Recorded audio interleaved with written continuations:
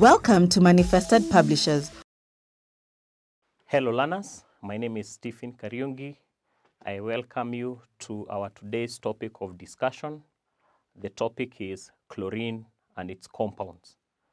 This topic is offered at Form 3 level and it's one of the major topics that are tested in KCSE. Now the first thing that we'll do before we get into the details about chlorine and its compounds, we'll discuss the chapter objectives.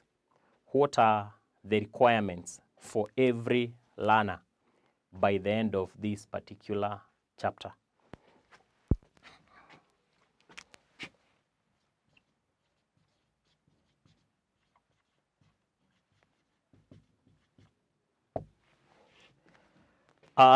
The first objective, a learner should be able to describe the preparation, properties, and uses of chlorine.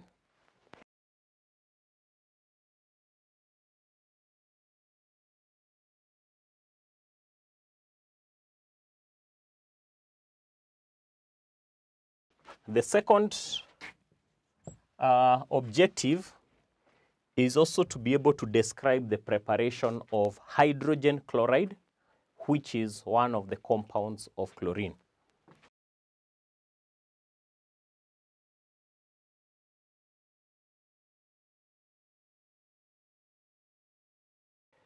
Objective number 3 is to describe the effect of a solvent on the properties of hydrogen chloride.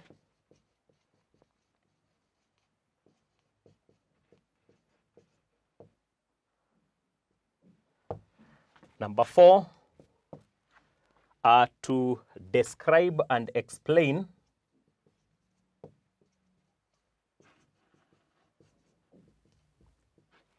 the large-scale manufacture,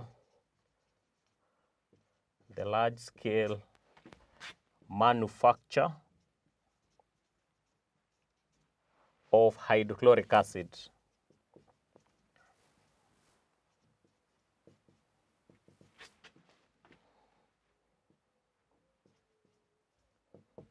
And lastly, number 5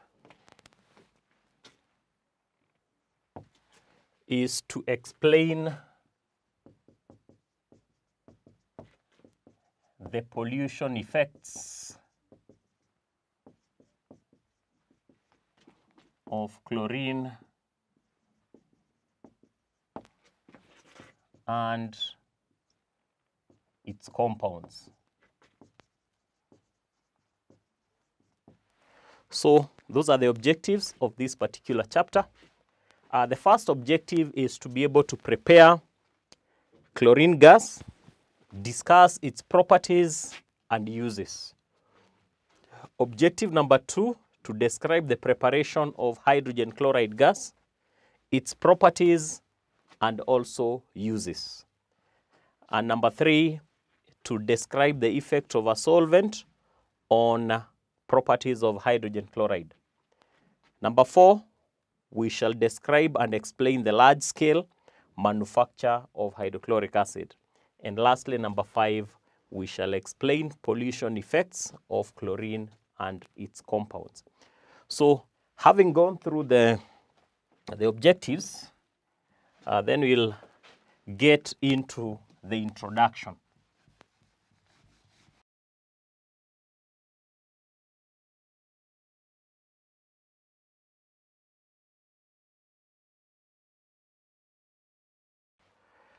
Basically, the introduction is to tell us basically about chlorine. First of all, we know that chlorine is an element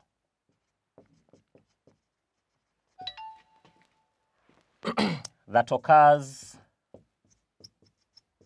in group 7.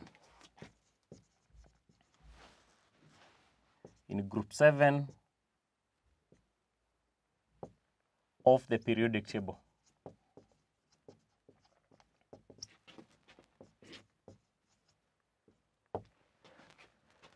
It is a non-metallic element. Is a non-metallic element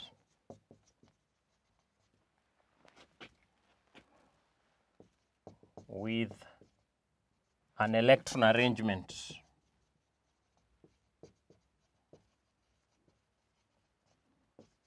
of 287. And that, of course, is the one that guides us towards knowing that chlorine is in group 7. The fact that it has 7 electrons in the outermost energy level. Chlorine exists as a gas, and this gas exists as a diatomic molecule. So chlorine exists in gaseous form as a diatomic molecule. That is a molecule that is made of 2 atoms. So a diatomic molecule is a molecule that is made of 2 atoms. And that's why we write the formula for chlorine gas as Cl2, showing that it exists as a diatomic molecule, a molecule that is made up of 2 atoms. Naturally, chlorine exists not as a pure element, but combined with other elements. That means it exists naturally as a compound.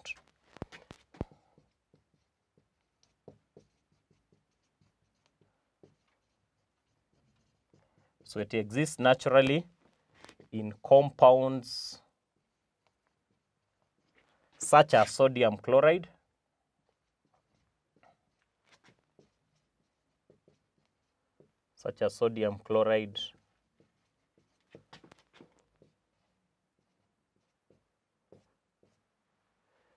in rock salt,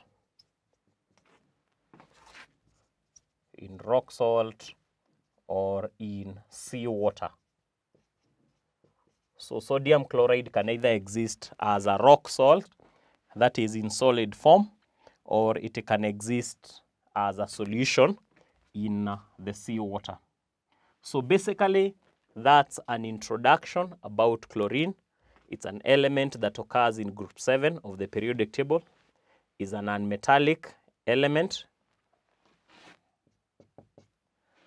with an electron arrangement of 287, hence group 7. It exists in gaseous form as a diatomic molecule, which is chlorine gas, Cl2. And then naturally, it occurs in compounds such as sodium chloride. And sodium chloride is mainly in rock salt and sea water. So the next thing that I would like us to go through is the laboratory preparation.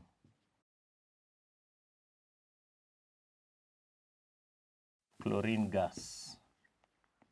How is chlorine gas prepared in the laboratory? And to prepare chlorine gas, you need concentrated hydrochloric acid, and you also need a strong oxidizing agent. So, for example, we can say that chlorine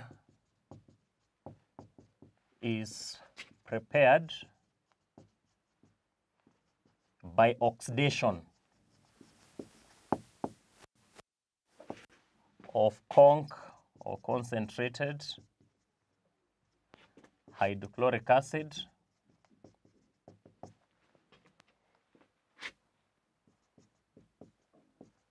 using manganese 4 oxide.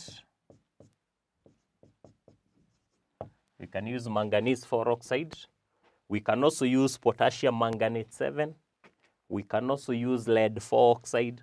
All those are suitable oxidizing agents that can be used. So chlorine is prepared by oxidation, whereby concentrated hydrochloric acid is oxidized using manganese 4 oxide.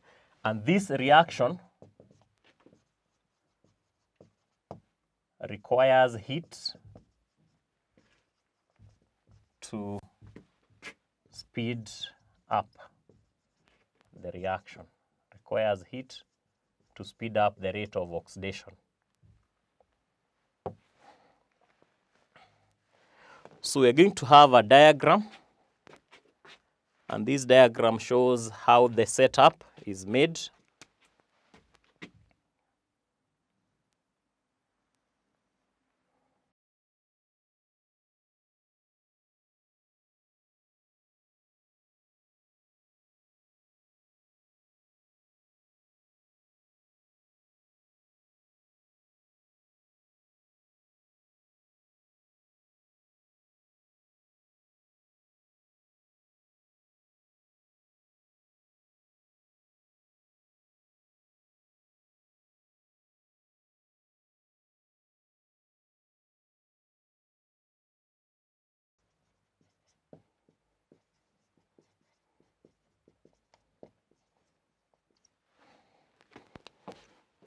So we have a diagram showing the laboratory preparation of chlorine gas, and we are preparing the gas by oxidation of concentrated hydrochloric acid using manganese 4 oxide as the oxidizing agent.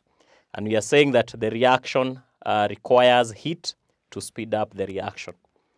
So after the chlorine has been obtained here, it is passed through water to dissolve any impurities of hydrogen chloride gas that may be there, of course arising from conc hydrochloric acid. So any impurities of hydrogen chloride gas, they are absorbed at this point because they are highly soluble in water. Then the gas is dried by passing it through conc sulfuric acid, concentrated sulfuric acid, and then finally the gas is collected by downward delivery or upward displacement of air. So the gas being collected here is chlorine gas. To test that it is actually chlorine gas, a moist blue litmus paper is placed at the top of the gas jar to see the changes that will happen. So basically on that, we are saying that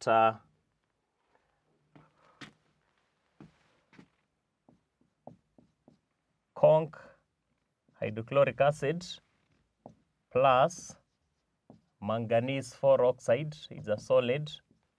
That reaction produces chlorine gas, which is being collected there. There is also manganese 2 chloride, and that is a solution plus water. So that is the equation for the reaction that takes place there. So to balance it, you can check the hydrogens. There are 2. Oxygen, it's 2 and 1. Can make this to be 2, that is balanced. Chlorine, there are 2 and 2, that is 4. Can put a 4 there. 4 hydrogens as well. Manganese is 1. Oxygen, there are 2, and that equation is balanced as it is. So we are saying that the gas is then passed through water to absorb the highly soluble hydrogen chloride gas, which is an impurity. And then the gas is passed through conch sulfuric acid to remove moisture or to dry the gas. Then the gas is collected by downward delivery.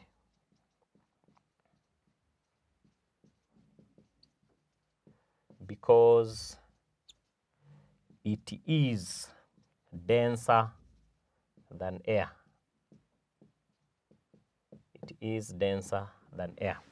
So from that, we'll have an assignment.